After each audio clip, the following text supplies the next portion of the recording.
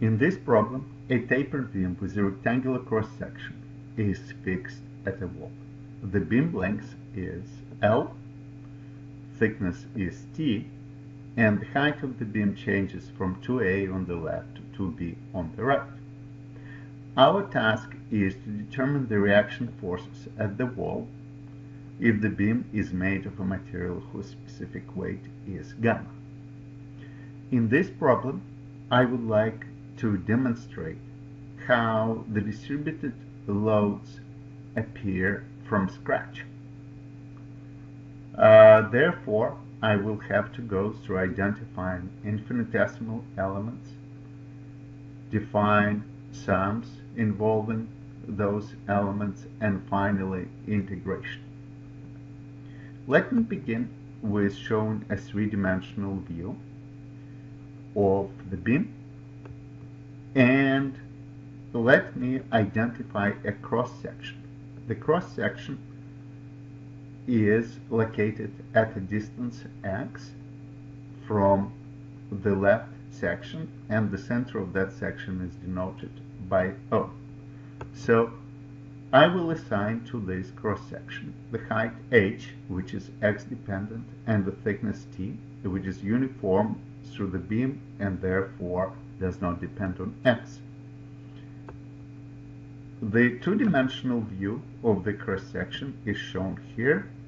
That's the base t, which appears to be perpendicular to the plane of the slide on this picture, and h of x is the height.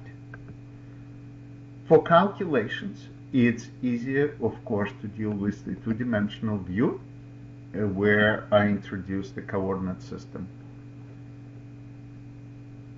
with the origin at O, the x-axis measured from left to right, and here we have h of x, 2a on the left, 2b on the right, and the beam length is L. Now let me calculate h of x. I will begin with observing that h of x must be a linear function simply because the cross-section is bounded by straight lines. Therefore, I simply express h of x as alpha x plus beta, where alpha and beta are parameters to be determined.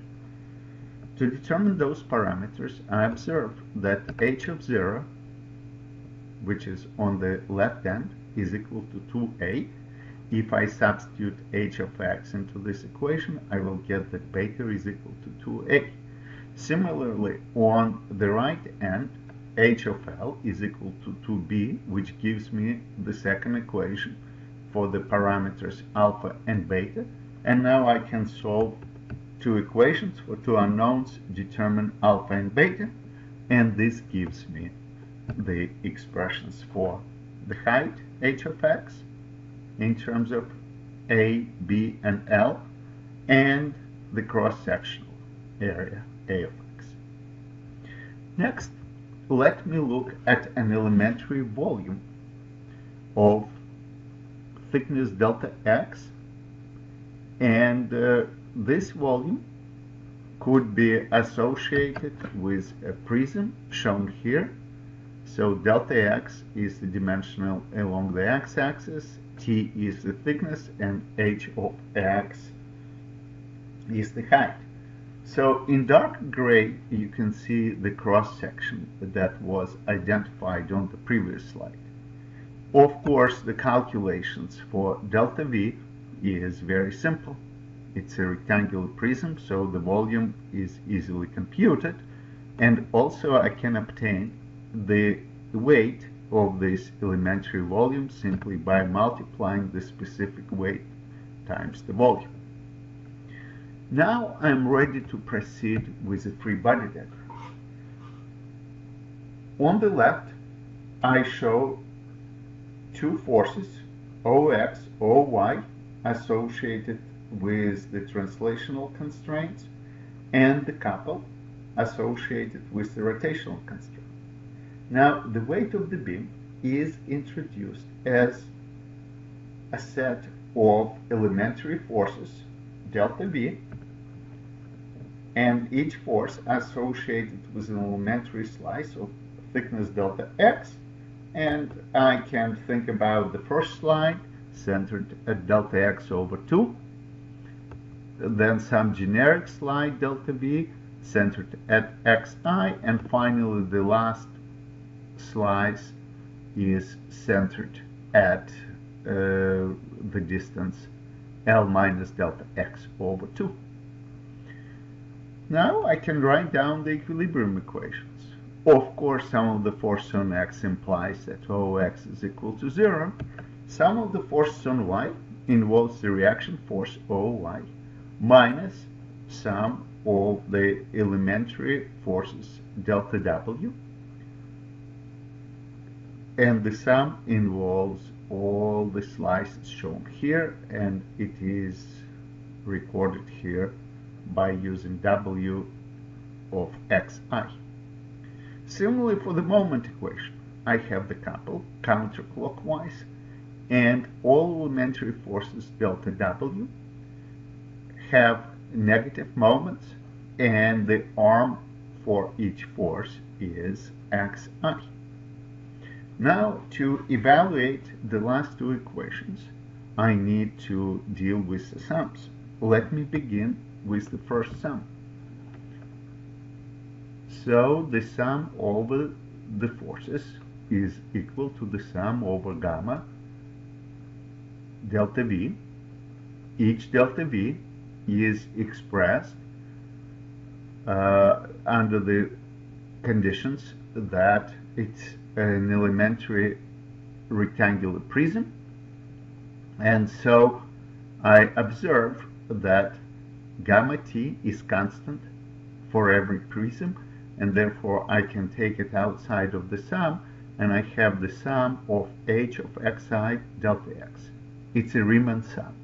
This Riemann sum could be converted to the integral. So gamma t is constant outside of the integral, and instead of the sum we simply write integral from 0 to L h of x dx. Since h of x is a linear function, the integration is very simple, and it leads to the answer that the sum of the elementary forces is gamma t a plus b times L, and one can note that this is equal to the weight of the beam, which is of course not surprising. Next, I can deal in a very similar manner with the second sum. The only difference is I really have to carry this xi now, and this difference really spells itself in the integral, where instead of integrating h of x dx, I integrate x h of x dx. So it means now instead of integrating a linear function, I have to integrate a quadratic function.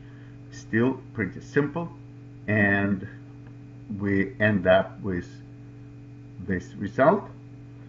And now if we take this expression and this expression and go back to the equilibrium equations, we will get the desired result, that the vertical reaction is equal to the weight, or gamma t a plus b times L, and the couple is given by this expression.